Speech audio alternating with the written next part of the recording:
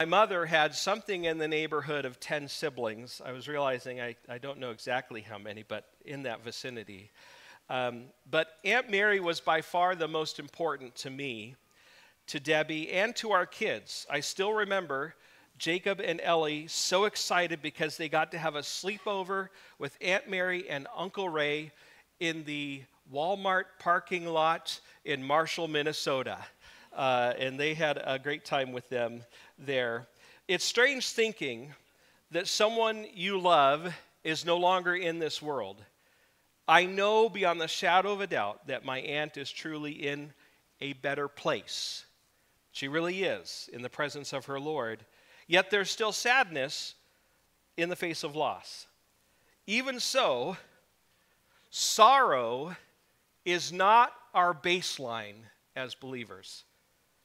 Divine joy is our baseline, or as prolific author and well-loved preacher Timothy Keller puts it, coming joy.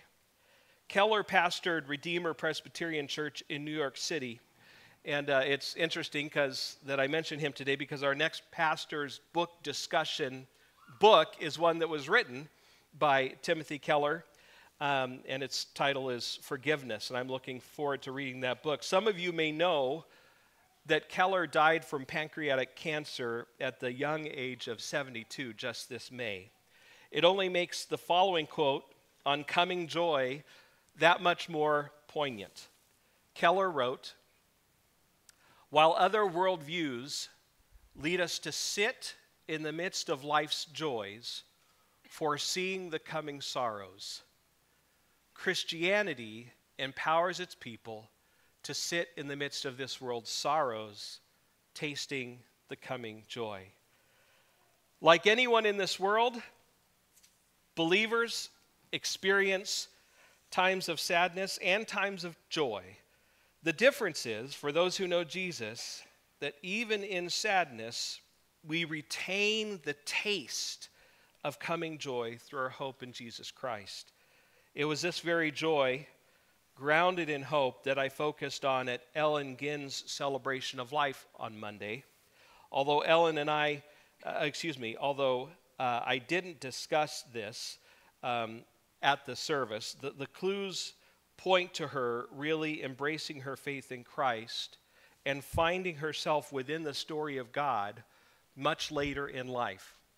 And if you hear her testimony, she shared about she got baptized when she was already in retirement age. And it was really later on that it seems that she embraced following Jesus. The pictures that were shown at this memorial service and the stories that were shared were focused on that portion of her life in which she probably didn't have a strong sense of the joy of Christ, the joy of the Lord. It focused on things in which all who live in this world find happiness: hitting the beach, eating at nice restaurants, and family, and a lot of other things besides. So it was my privilege, in what I shared, to discuss the sense of coming joy that she embraced later in life. In fact, when I visited her just before her passing, even though she was barely cognizant, she opened her eyes and looked at me just for a brief moment, and I asked her one question. I asked her if she was ready to go home, and she very clearly nodded her head up and down.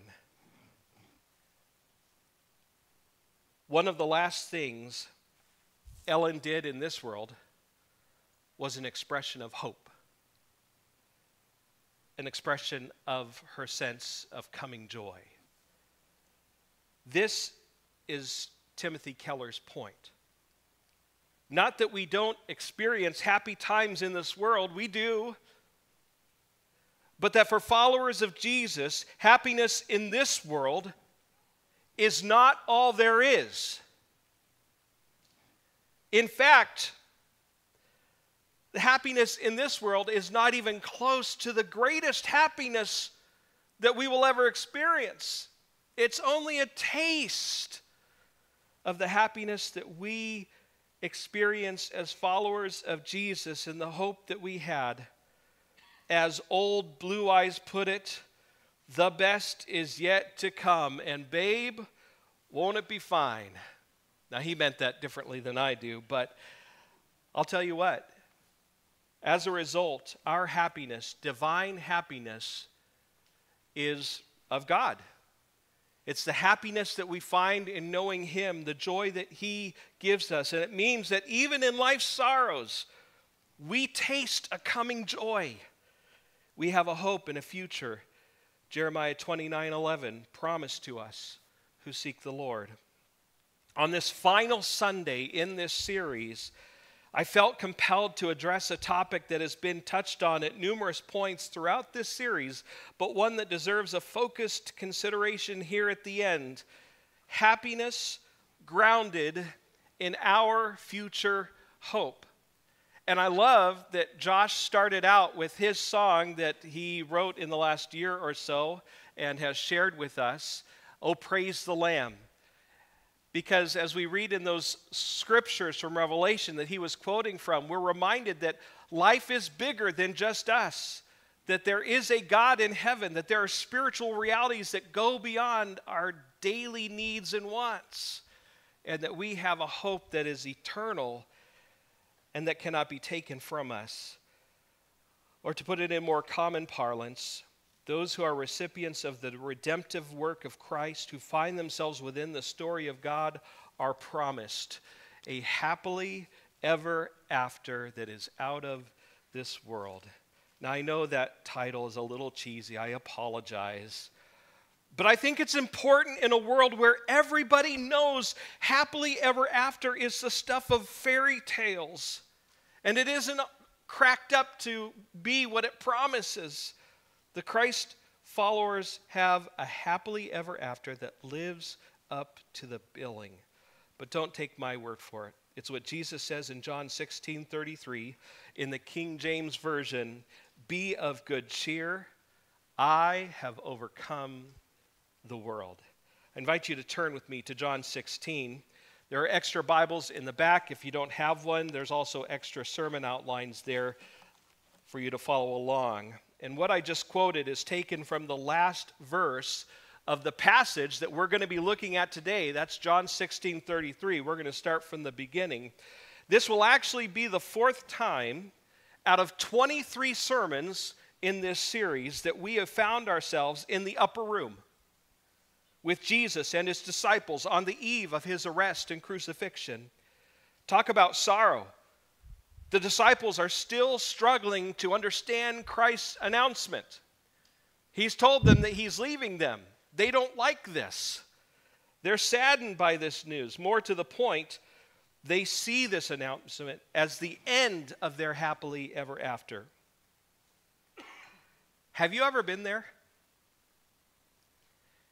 Has there ever been a time in your life where you receive some news or something happens, and in your mind you're thinking, my happily ever after is done. It's gone. I've lost it. I'll never know joy or happiness again because of this loss that I'm facing. It's a story common to man. Tragedy strikes and shatters our dreams, our hopes, our aspirations. It could be something brought on by our own bad choices, or as is in the case of the disciples, it could be something completely beyond our control. But the result is the same: disillusionment. We are sure we can never know happiness again. The disciples felt blindsided, felt that Jesus' departure marked the end of their hopes and dreams. You see, they had aspirations that Jesus was going to conquer the Romans, and he was going to reign right there in Jerusalem. And they had already talked about, they were making their plans where I'm going to sit on his right and you're going to sit on his left, and together we're going to take on this place. But here is Jesus saying, no, that's not going to happen right now. Instead, I'm going to go. In fact, I'm going to die. The disciples are not very happy about this news. Yet in order for the disciples to embrace his departure as good news, it's going to require them to embrace his purposes. the principle is just as true for all of us. Joy is found in embracing his purposes. Follow along, if you will, as I read John 16, verses 5 through 11. Jesus says, "Now I am going to him who sent me, yet none of you asks, 'Where are you going?' Because I have said these things, you are filled with grief. But I tell you the truth. It is for your good that I am going away. Unless I go away, the counselor will not come to you, but if I go, I will send him to you. When he comes, he will convict the world of guilt in regard to sin, and righteousness and judgment. In regard to sin, because men do not believe in me. In regard to righteousness, because I am going to the Father, where you can see me no longer. And in regard to judgment, because the prince of this world now stands condemned." Is there ever a time that we like to hear those words, "This is for your own good"? I mean, are those words ever followed by anything positive? It's almost as bad as, "This is going to hurt me more than it will hurt you." Really? Are you sure about that? I'm not sure if the disciples believed Jesus in verse 7 when he said, "It is for your good that I am going away." Loss hurts. There is pain in seeing a dream evaporate before your very eyes. Yet the disciples' grief in verse 6 is due to the fact that they still don't get it. They don't understand Christ's purposes.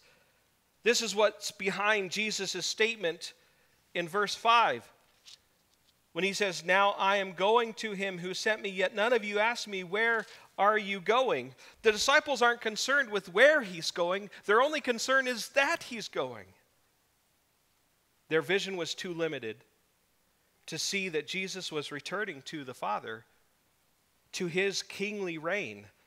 All they cared about was, if Jesus leaves, where does that leave me? In this passage, Jesus answers that very question. In fact, he answers it over and over again. I appreciate pastor and author Eugene Peterson's insight in this regard. He says, "We easily pick up the drift of the conversation. Jesus says two things over and over. He tells his friends that he is leaving. 'I am leaving the world and am going to the Father,' chapter 16, verse 28. I count 15 times in this conversation in which, in one way or another, Jesus tells his disciples he is leaving them. The second thing he says, and this is also over and over again, is that he is sending them the Holy Spirit, whom I will send to you from the Father," chapter 15, verse 26. The Holy Spirit, also named the Advocate and the Spirit of Truth, is designated by name and by pronouns 24 times. 15 times he tells them he is leaving. 26 times he refers to the Spirit that he and the Father are sending. Jesus is leaving. The Holy Spirit is coming. I remember one time my dad talking about the preacher of our church growing up. And he said, "The only thing I don't like about him is he repeats the same thing over and over again." I got news for you.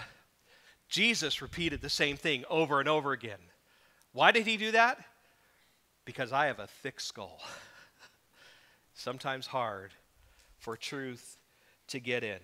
Why does Jesus say these two things over and over again? Because like you and me, when we face trials, the disciples struggle to see God's purposes. What are his purposes? Well, here in John 16, Jesus says he's leaving so that the Spirit may come. His departure doesn't mean that his mission has failed. It actually reveals that it's just getting started by the power of the Holy Spirit.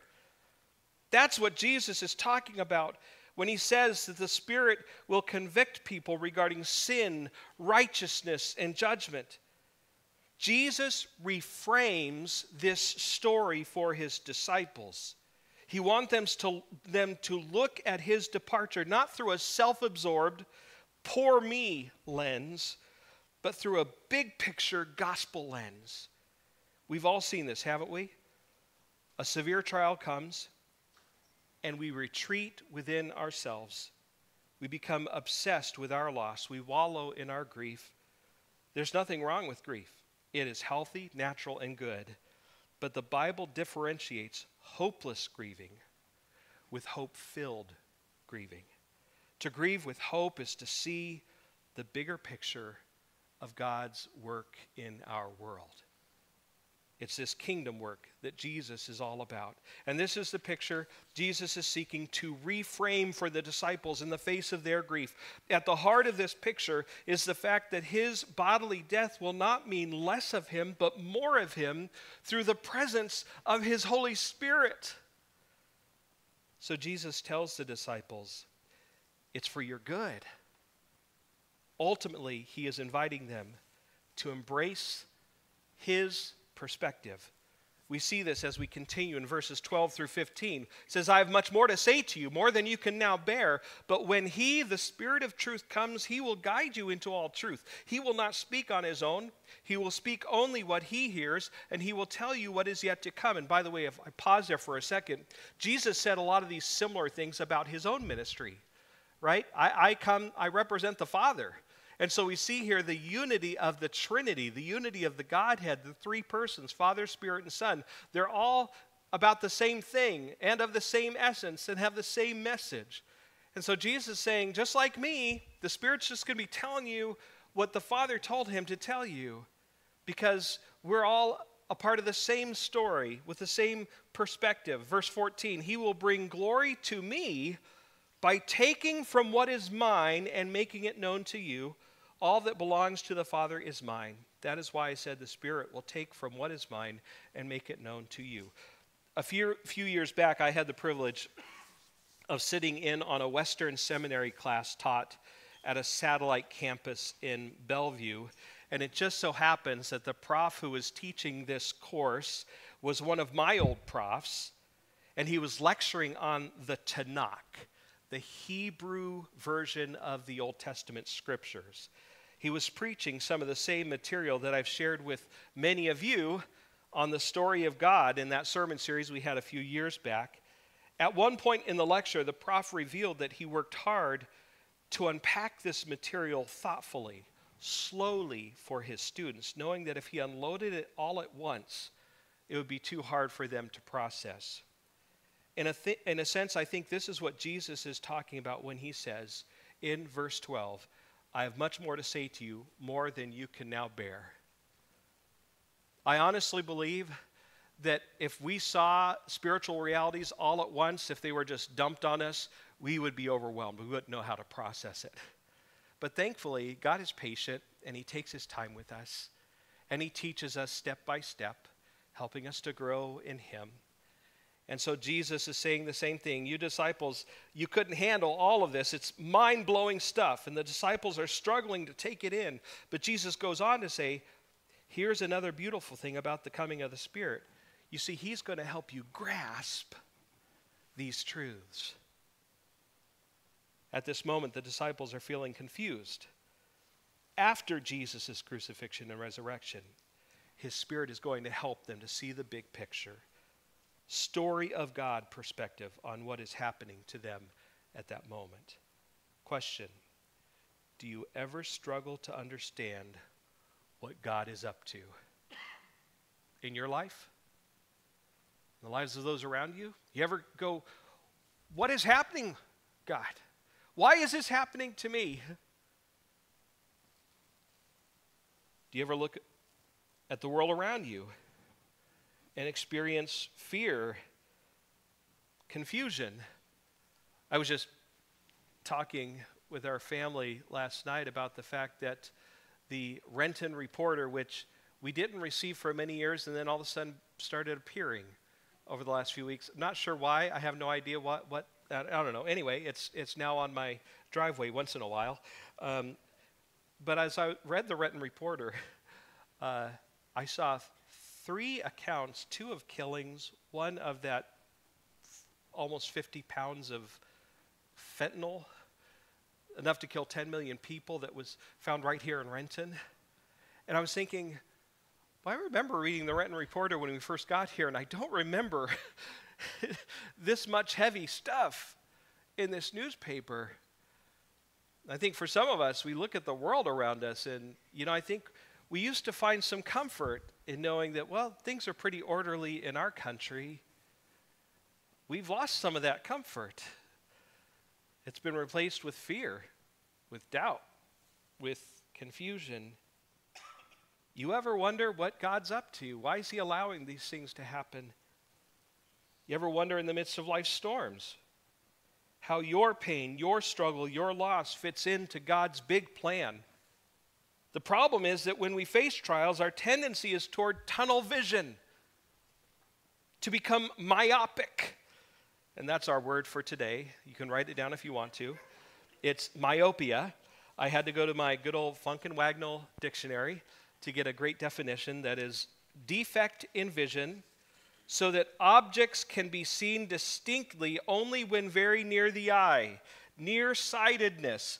And it's funny because if you remember my analogy last week that I shared with you about nearsighted individuals standing before a huge tapestry and we're only able to see just a small portion in focus. It's the same concept. All the disciples can see is what is right in front of them, the departure of their rabbi. Their teacher is leaving them. But they aren't the only ones who suffer from myopia in the Scripture. One of the greatest portraits of myopia is found in Isaiah 40, where we see the people of Israel in captivity crying out to Yahweh as if he doesn't see. And then we have these great words, well-known words, that come at the end of Isaiah 40. After all of their complaining, this is how God responds, Isaiah 40, verses 27 to 31. Why do you say, O Jacob, and complain, O Israel, my way is hidden from Yahweh, my cause is disregarded by my God? Do you not know? Have you not heard? Yahweh is the everlasting God, the creator of the ends of the earth. He will not grow tired or weary, and his understanding no one can fathom. He gives strength to the weary and increases the power of the weak. Even youths grow tired and weary, and young men stumble and fall, but those who hope in Yahweh will renew their strength. They will soar on wings like eagles. They will run and not grow weary. They will walk and not be faint. God is seeking to expand Israel's perspective here in Isaiah 40 to see that even though they go into captivity, God is still God.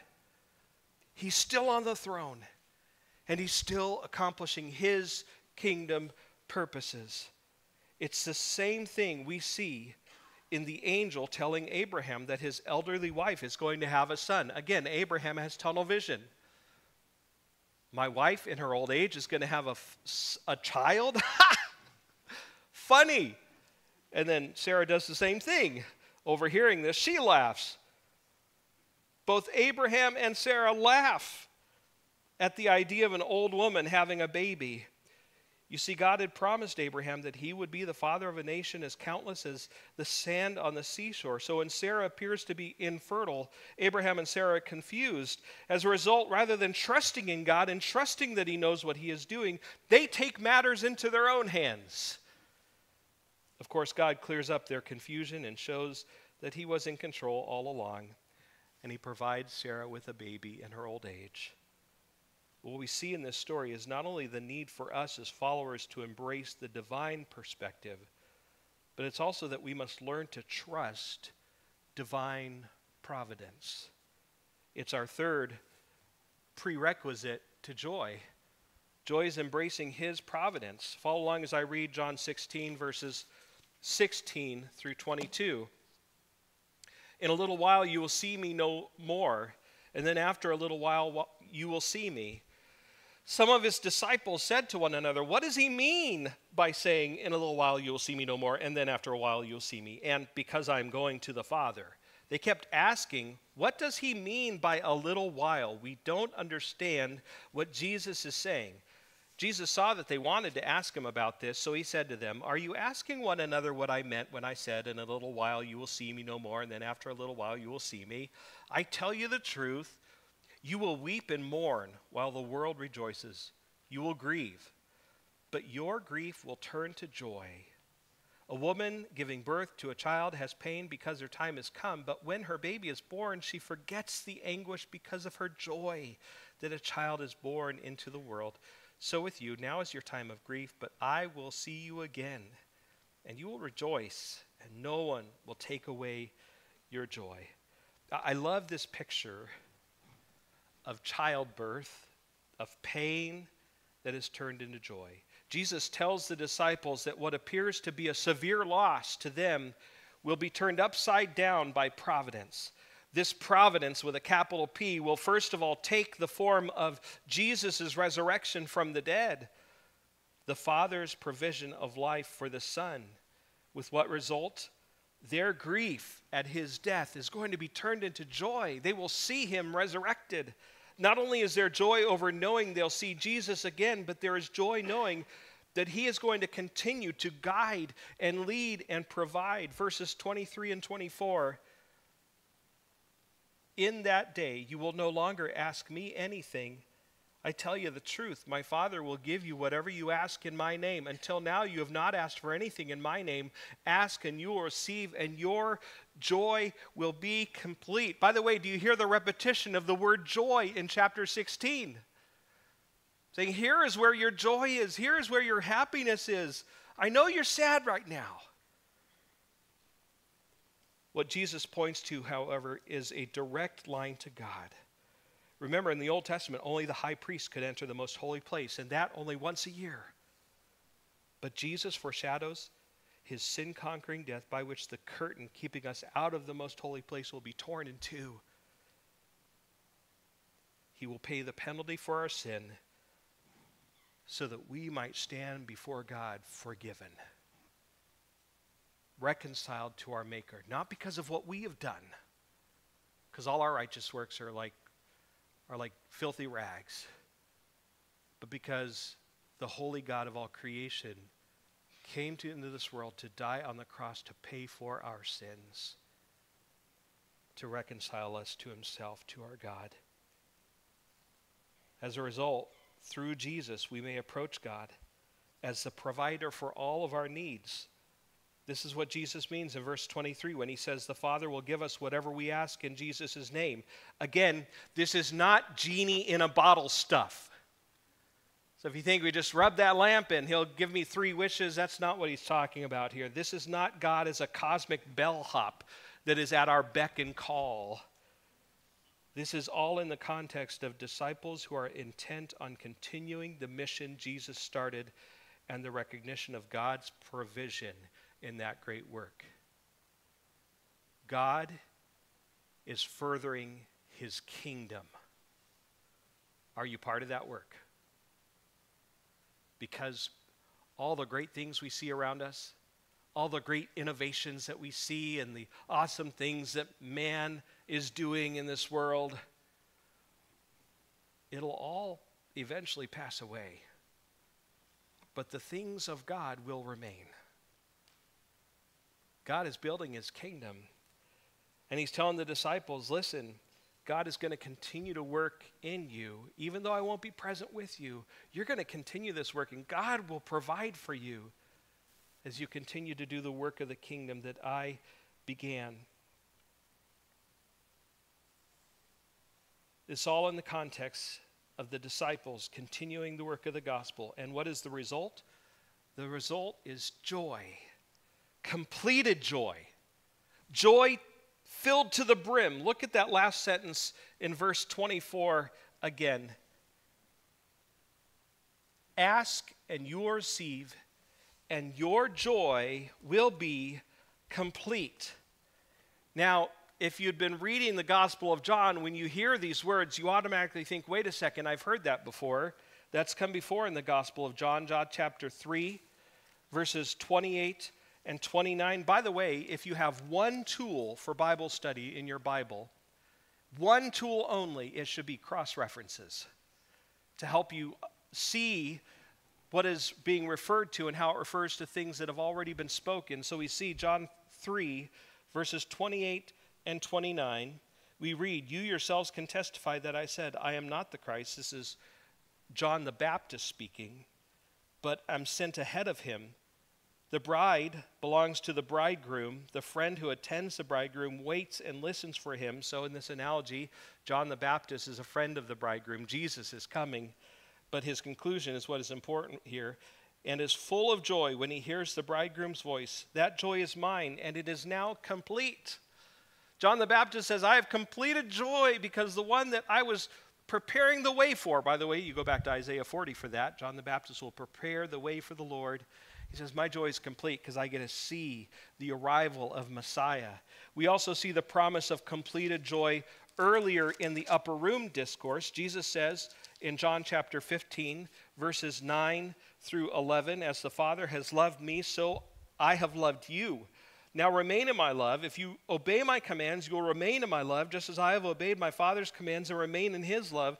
I told you this so that my joy may be in you and that your joy may be complete, filled to the brim, absolute, nothing lacking, completed joy. And it's very similar to what Jesus says back in John 10, verse 10, in that wonderful passage about Jesus being the good shepherd. But John 10, verse 10 says, the thief comes only to steal and kill and destroy. I have come that they may have life and have it to the full. In all of these, joy and fullness of life is sourced in God's providence, providence with a capital P. It's also important to say that this isn't a transactional thing. We do for God, so God will do for us. Like we got to put in our payment. We got to earn it or deserve it. This is not transactional. This is about love. We love and trust God because God has loved us. We read this in verses 25 and 28, back there in chapter 16. 16:25, though I have been speaking figuratively, a time is coming when I will no longer use this kind of language, but will tell you plainly about my Father. In that day you will ask in my name. I'm not saying that I will ask the Father on your behalf. No, the Father himself loves you because you have loved me, and I've believed that I came from God. I came from the Father and entered the world. Now I am leaving the world and going back to the Father. So Jesus has been taking care of the disciples, providing for them, leading them, but now he was departing, and they were beginning to wonder who would care for them, lead them, provide for them. At this point, Jesus reveals to them that a significant change is coming about. Instead of being directed, I should say indirectly, blessed by the Father by following Jesus, these disciples will be able to go directly to the Father through Christ. Why? Because the Father loves them. This is how we relate to God on the basis of love. It is not transactional. It's based on the fact that our God loves us. And that is what Jesus is seeking to help the disciples see in the midst of their grief. What Jesus reveals here is that through his sacrifice, we are able to come into a love relationship with the God who made us. Apart from Christ, we can do nothing because we are dependent upon our own strength. But through Christ, we are able to live in relationship with the God of all creation. And because we are adopted as his children, he takes care of us as any good father would. When you think about the implications of who we are in Jesus Christ, it is mind-boggling. Are you adopted by the Father into his family? It's kind of funny. We had a couple families over last night, friends of ours. Both families are involved in ministry, one on the Yakima Reservation, the other family at a church down in Puyallup. And it was good to have fellowship with them. We were talking a little bit about adoption, not spiritual adoption. We were talking about adopting kids. It was a conversation, and I thought it was kind of interesting because while we were having this conversation, there was a young lady there who had really been adopted by one of these parents from the Yakima Reservation. And it was interesting when she was younger. I think there were tough times.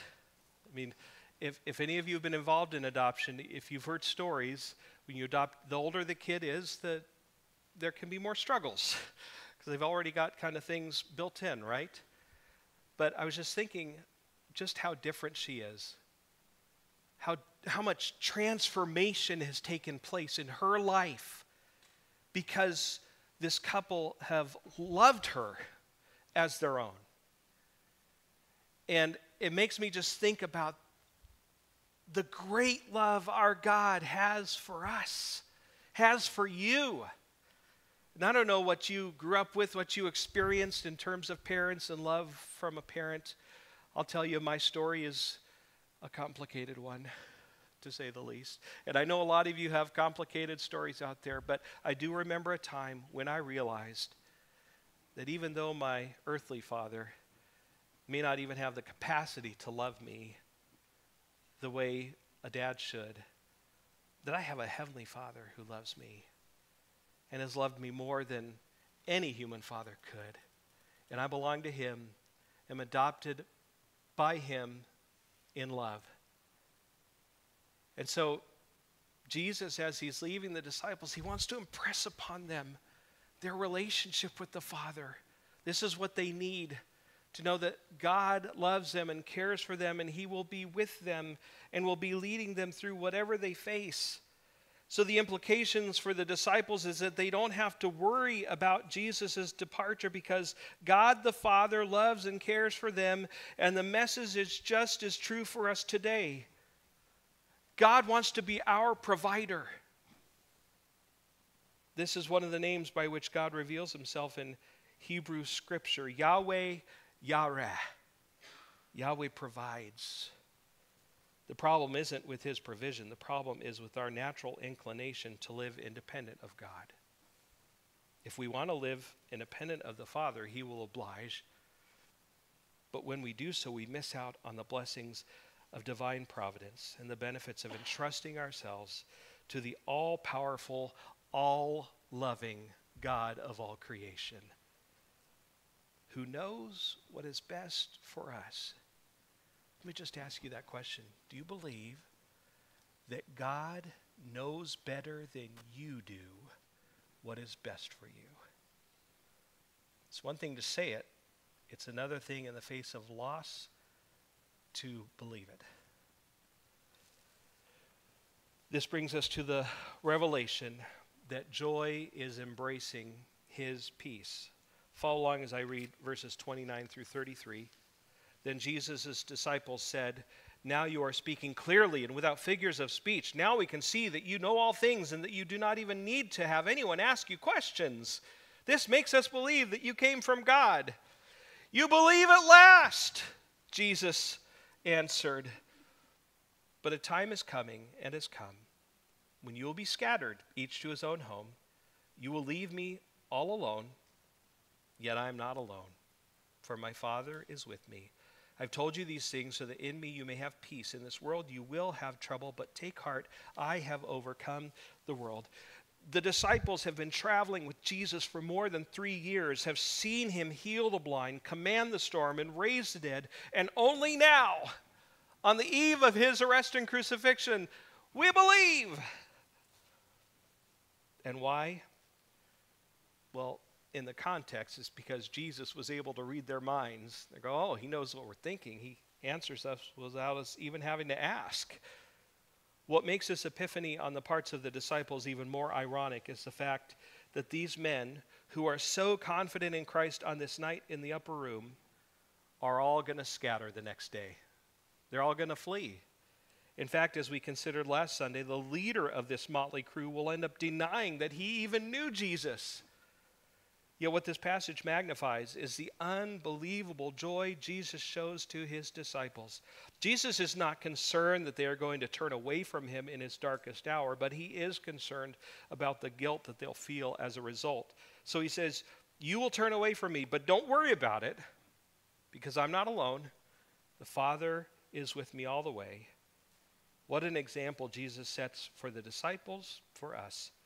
He knows the turmoil they will go through, and he shows them that just as he can go through crucifixion because the Father is with him, they can go through the difficulties of life on planet Earth because the Father is with them. Here is our peace in the storm. Here is our ability to know joy even in the midst of grief. Is it because life will be easy if we follow Jesus? On the contrary, he promises it will be hard. So where does this peace come from? It's found in those concluding words, "Be of good cheer, I have overcome the world." Again, that's the King James Version. Who has overcome the world? Jesus. Not cleverness, stick-to-itiveness, power of positive thinking, karma, money, pleasure, not even religiosity. What is it that overcomes the world? Or better, who is it that overcomes the world? Jesus.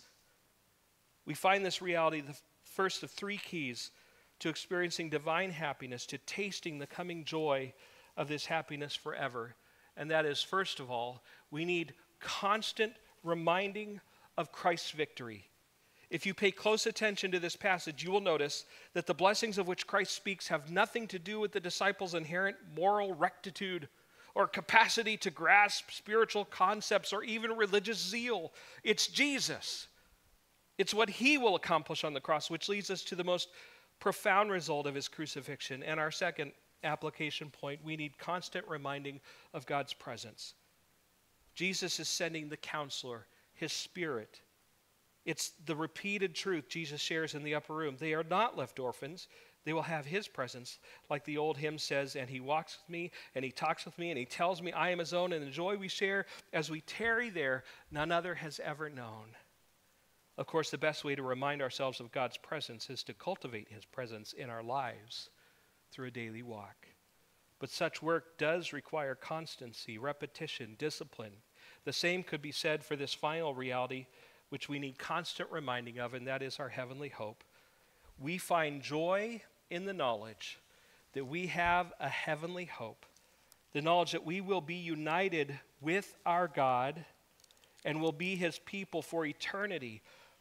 People like to talk about these days what sparks joy.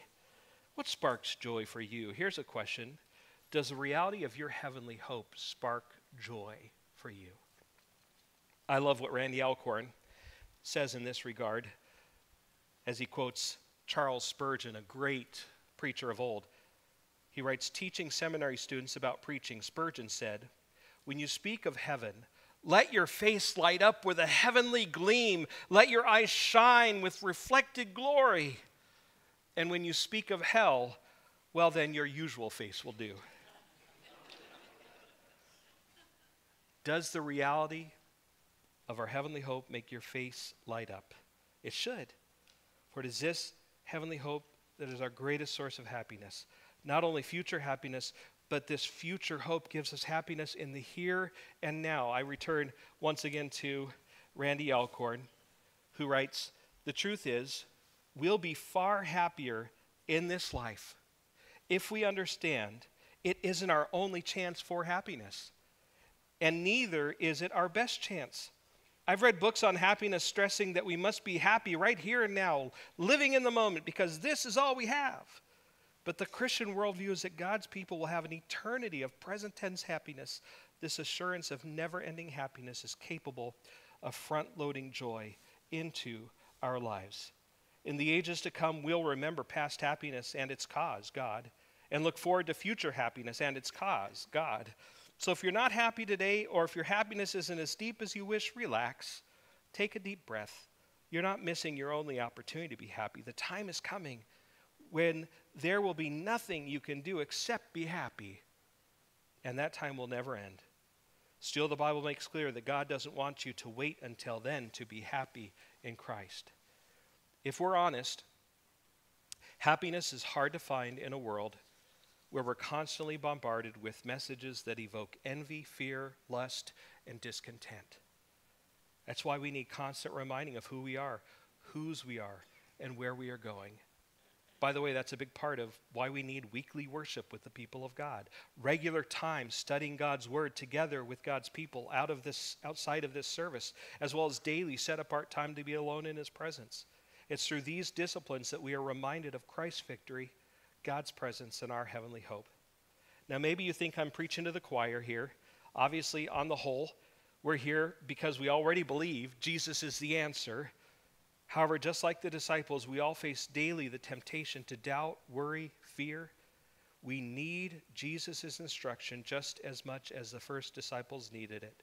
We need Jesus to reframe life's story for us, to reframe life's storms. so that we can see them through the lens of his sin-conquering crucifixion and resurrection, through the lens of his indwelling, all-powerful Holy Spirit, through the lens of his unending kingdom reign. Believer, herein lies our happily ever after. It lies within the joy of anticipation. May we cultivate this sense of anticipation as we contemplate our coming joy. Let's pray. And God, we thank you for the richness of your word and for just how firm our hope is in you and the joy it brings us to know that there's more to life than the things that we see around us every day. God, help us to cultivate a life that resides within the hope and the joy that we have in you. Lead us as we leave this place today by your Holy Spirit, we pray in Christ's precious name. And all the people said, amen. Amen. I invite you to stand for our benediction. Just a quick reminder, come back tonight at 6 p.m. Join us for a rich time together. But I want to conclude with these words I thought were appropriate as we conclude this sermon series. Be joyful always. Pray continually. Give thanks in all circumstances, for this is God's will for you in Christ Jesus. The grace of our Lord Jesus Christ be with you. Amen.